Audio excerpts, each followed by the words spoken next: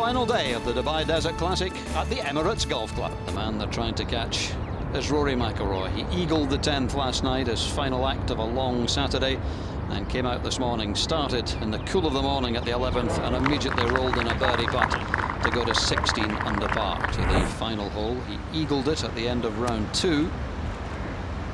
Wasn't able to do that this time. But a lovely chip and the chance for another birdie. The temperature getting hotter, and so too is Rory McIlroy. 67, 17 under par, and McIlroy still chasing his first tournament win, although he's lost to playoffs, taking a 2-shot lead into the final round, 2 clear of Oosthuizen, 4 clear of Justin Rose and Richard Green, 5 clear of Paul Casey and Henrik Stenson. So let's move into the final round. A slightly delayed start, but a fantastic day's golf ahead of us, and it was all about Rory McIlroy. A 2-shot lead quickly became a 3-shot lead. Wonderful putt at the opening hole. McIlroy off and running. Heading the ball a long way for a relatively slight figure. But he's fit, he's strong, and he's long.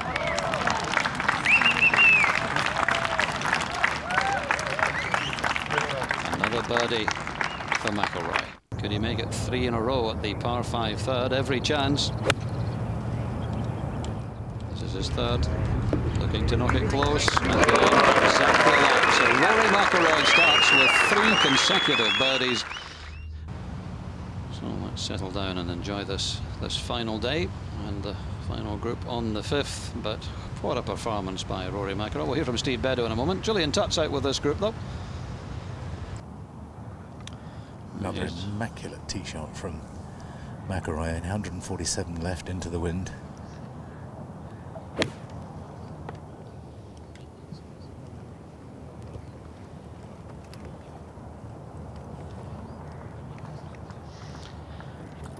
Well, he's going at every pin and short-sided himself there. Now here's a bit of a tester.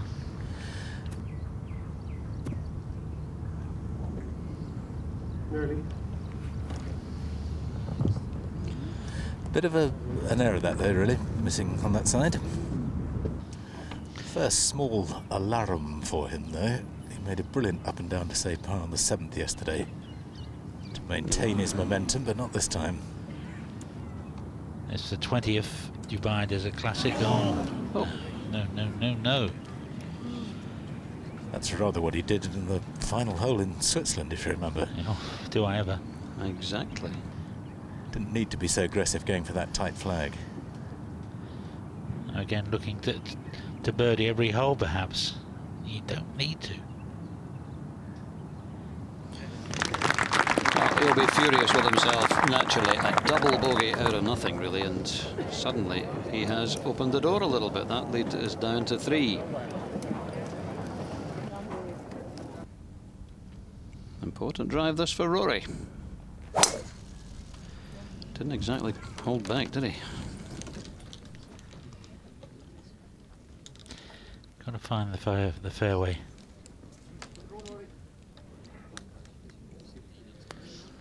And he's missed it into the desert waste area.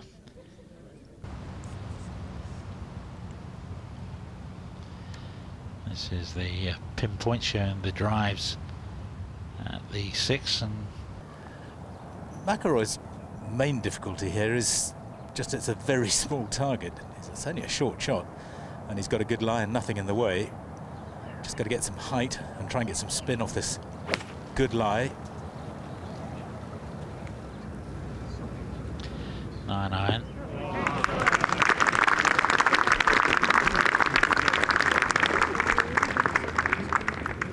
Well, a long way from the pin, but he's, as they say on the dance floor, good time for a solid par and move on.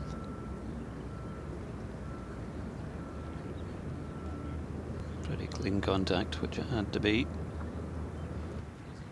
I think it looks as though it wants to go a little bit left to right to start with, and then I think right to left at the flag.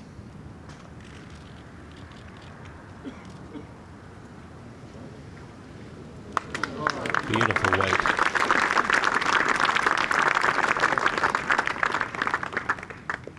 So he will remain 1 under for today's round, which overall isn't bad. Doesn't obviously tell the whole story.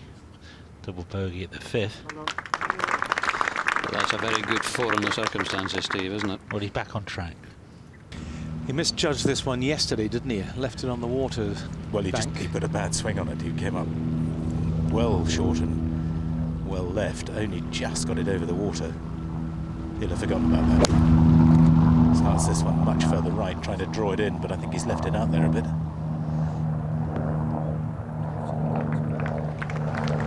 Yeah, that's okay.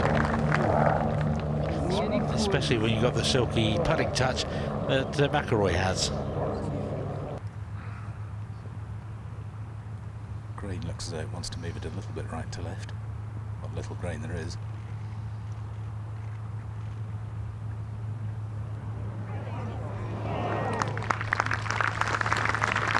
Very good speed, that. Certainly had eyes for the hole. Well, this man has something to say about that. Tester, though. Right in the middle. I like the way he's keeping the same routine. They talk about having a routine, but he sticks to his guns. He doesn't waste too much time over it. Now, where is McIlroy? He's in the rough on the right, the waist area on the right. But the question is, as it was with Richard Green a moment or two ago, how does it lie? Well, he's not very far to go to the green. Get it over the front bunker and keep it on the green. Maybe looking at the front bunker.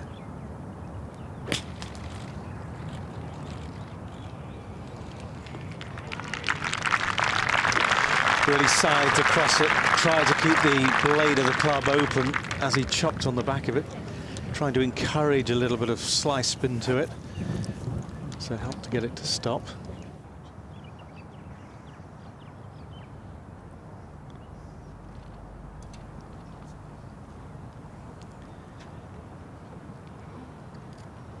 Down the hill for McIlroy, and that is going to be a real tester. He's got the putt, the Stenson left short for his birdie. Maybe a fraction inside left edge, depending on the pace.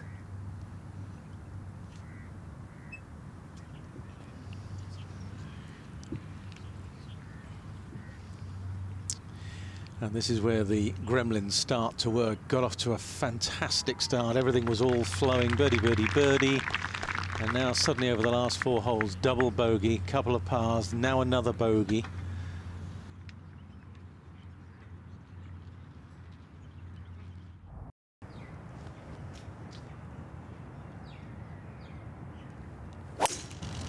There's still a bit of run there. Turn a little. Turn a little. That is huge. Well, we saw Stenson with the 3-wood. He only just made it to the bunker, and that flew over the right-hand corner of the bunker with the 3-wood. Massive tee shot.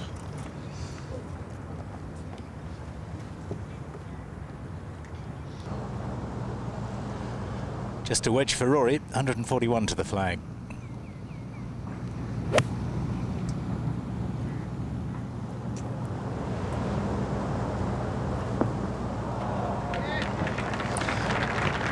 Not only the youngest player in the top 50 in the world rankings, the quickest player in the top 50 in the world rankings. Rory McIlroy was talking earlier in the week when he was Mark O'Meara's playing partner about watching Mark O'Meara playing in the World Match Play. Got his ball after he holed out from the sand, and he was 9 years old at the time, and a couple of months later went off and won the World Under-10s Championship. Wonderful memories. Gosh, I wonder how many he won that by. Beautiful impact position there, squeezing right down on top of the ball.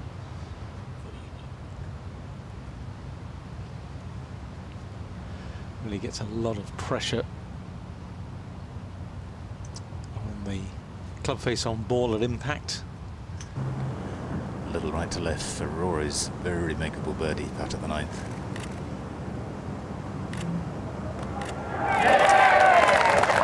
Normal business resumed for McIlroy, and a very important blow for him.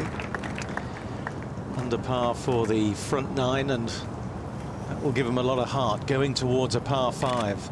The further you hit this drive on the 10th, the narrower it gets, but that certainly didn't stop either McIlroy or Westhuizen last night. They both whacked it straight down the middle.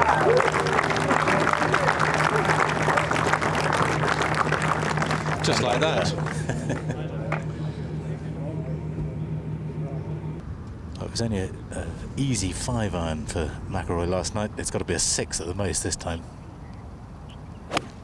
Just the 340-yard drive, that one. Oh. Well, it's a mistake. Luckily for McIlroy, he's got plenty of green as well, because this ball actually has nestled down a little bit, makes it just that bit harder. Normally the ball tends to sit on top of this sand. It's bound to run a bit.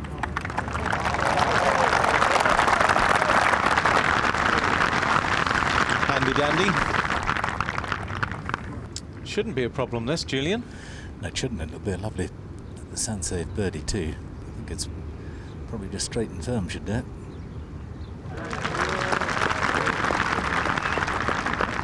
Birdie it is for the leader. Should be able to, with a very short iron, land it on the same tier as the flag and hold it there. Straight at it.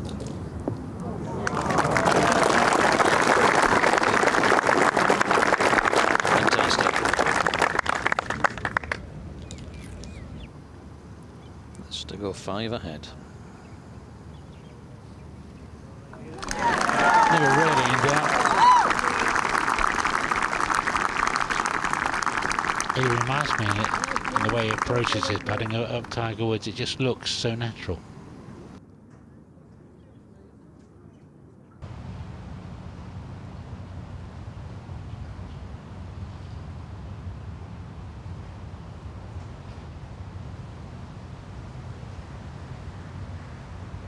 The green has no bunkers around it, none needed really. The rough is pretty tough and slightly uphill, and usually into wind.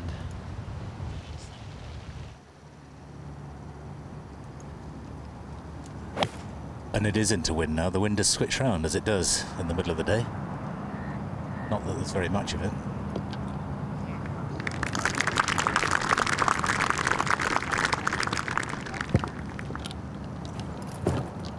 For the first time today, Rose playing last. 1 yard longer off the tee. Actually, it's probably just because he's taken a slightly tighter line. If you go right at the flag here, it's very easy to come up just a little bit short and spin it back down the slope. So left or right is probably a more sensible line. The spot that McIlroy's gone for is a good one. As it runs out of steam, it should take a reasonable dive to the right.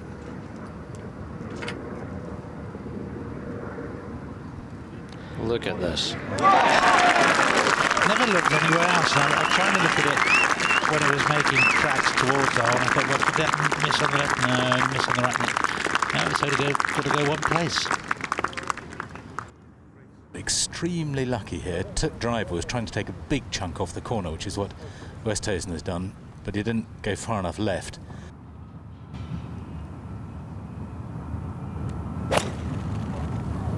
And he spanked that miles high.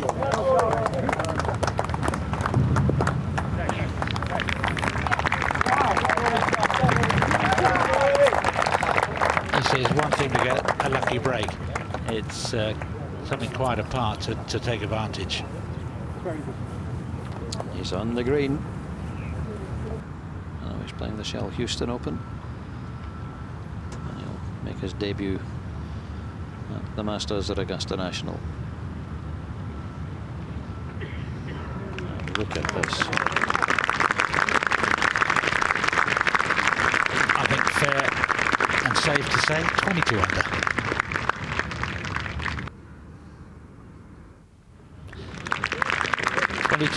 Under par. Big crowds out in the desert there. That's my boys. Oh, he's hit a low slinging hook here. He's showing off now.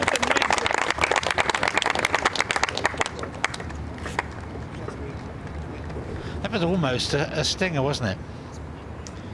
Very casual.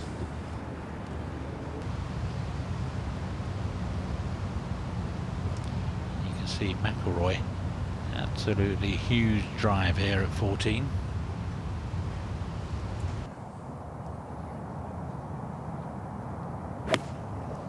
McIlroy still be gunning at the flag.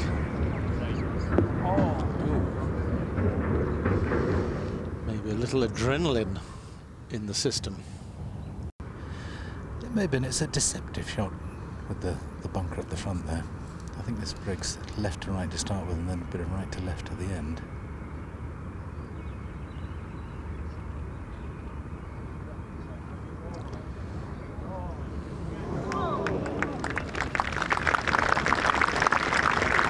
Beautiful picture there, the ball rolling towards the hole, and a tribute really to the condition of the course. That I was looking for that maybe to bubble a bit, but not one bubble at all.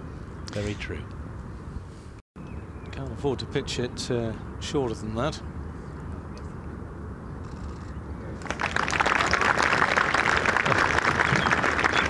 It wasn't quite centre, but dived in the hole. That went in the right side, didn't it? Left half, which was the top side of the cup. It was missing always towards the centre.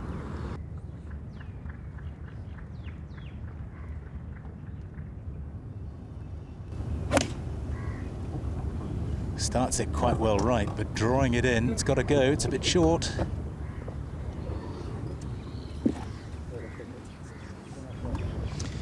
Can't stop going on those flags, can he?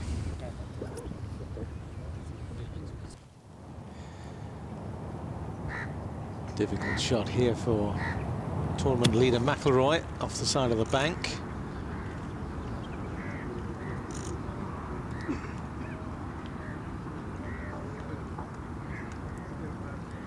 And with such a big lead, it shouldn't be too much of a problem.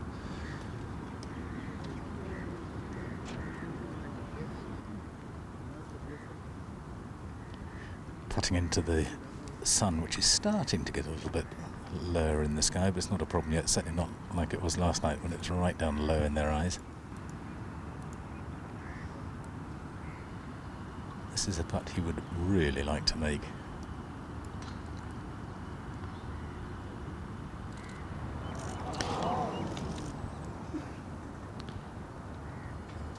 He's missed these short ones before. He's not going to rush into this one.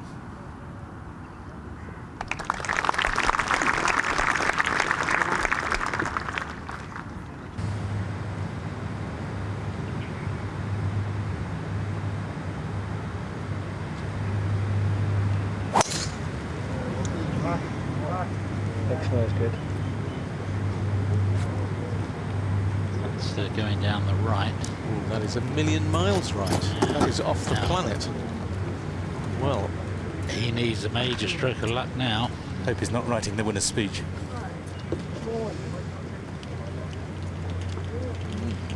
So I wonder, possibly late drama here in the desert. Might earn enough points to get into the Essential World Match Play. Lots of subplots. yes, where is McIlroy though? Deep in the trees, or just chipping out sideways?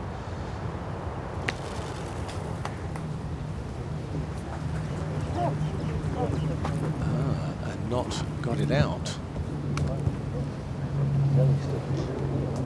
Well, the first low one was a problem because it was on a footprint, and there was a route behind it, so he had no choice but just to try and get it back on the fairway. And he had to hit it quite hard, so he got a bit too much elevation. But unlucky, I think, to catch the branch there. I think he was doing the right thing there. He was trying to take his medicine. But we've seen it before at this stage in a tournament when he's in contention. He does get a bit jumpy, inevitably. Very excitable, wants to get on with it.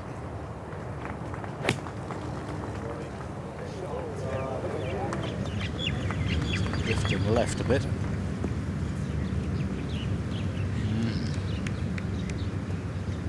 I think he may have got a bit steep on that one. It seemed to stall in the wind a bit. Well, I suppose he could be looking at a 6.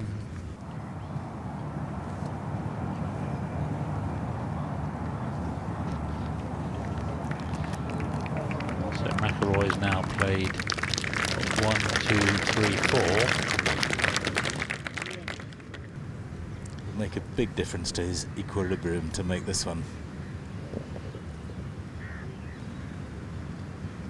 Oh. That was a big, big putt for Rory McIlroy. That was to avoid a second double bogey in the round. He gets away with a bogey, but it's 2 in a row. And oh, what a congratulations from Caddy JP. That was important. Maintains a little bit of a cushion between himself and Justin Rose. Now McIlroy. Oh, where has that gone?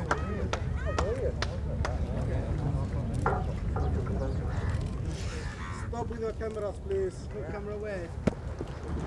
Suggesting that he may have been disturbed by cameras. There's a huge stand to the left of this tee, which is actually the one which looks onto the 18th green. And you would hate to think that that's what distracted him, but that went flying off right. I think he might have got away with it. He's definitely toned down the drive. He's not going at it as hard. The driver of the 3 wood is almost as if he's playing softer shots, and that may well be affecting his timing. He's almost trying to steer it down there. Well, McIlroy from there looks as if he's only just slipped off into the wasteland area, but again, it's a question of whether he's got a shot to the green and whether he's got a lie in that sand, not in a heel print.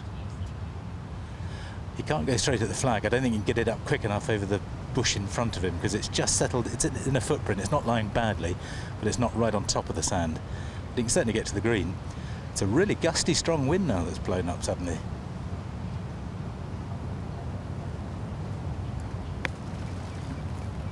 Oh, hit the palm. Lucky to get through there, clattered it quite hard.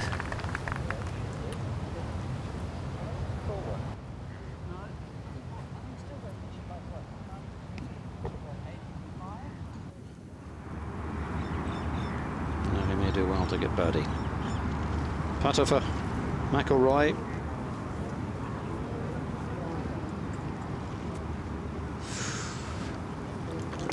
He's going to have that for par.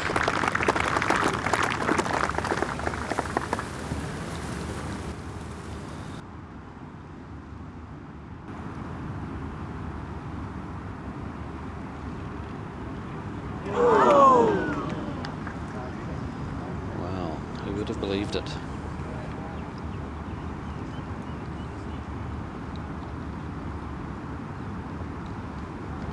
Three consecutive bogeys for Rory McIlroy. And what is now going through the young man's mind as he walks to the 18th tee? He leads by just 1 shot. McIlroy. That's more like the way that he's been going at his tee shots for the majority of this tournament, and it's a humdinger. All credit to Rory McIlroy. Butterflies must have been on a trampoline in his stomach there, but he's got away an absolute beauty. This is a good move for McIlroy. He lays it up shorter than Justin Rose.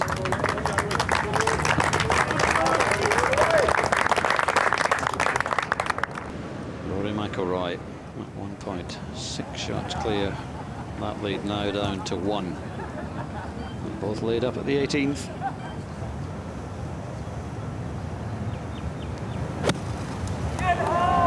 Plenty long enough. Can spin as much as it likes. That probably wasn't the shot. Well, JP was telling him to go left, but he didn't want to do it. Again, it's that adrenaline in the system. Well, the question now is how much does Rose risk? Very tough to control it out of this lie.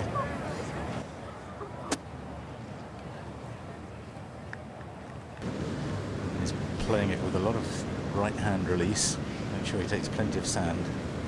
Pop it up, run it down.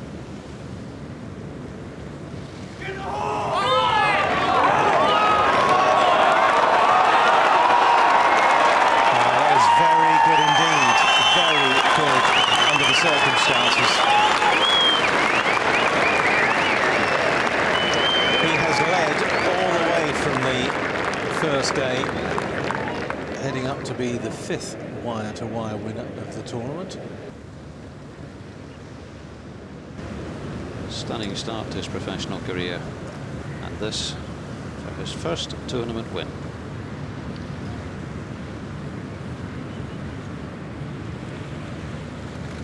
He's got it. My goodness, he gave us some drama along the way. But Rory McIlroy is a winner of the European Tour, and it's relief as much as anything else. 19 years and 273 days, 37th event as a pro, and Justin knows what that means to him. Huge relief, a lot of inbuilt pressure that he wanted to win his first event.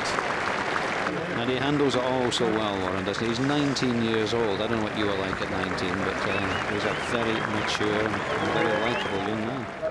To watch another European Tour video, click here. Or to subscribe, click here.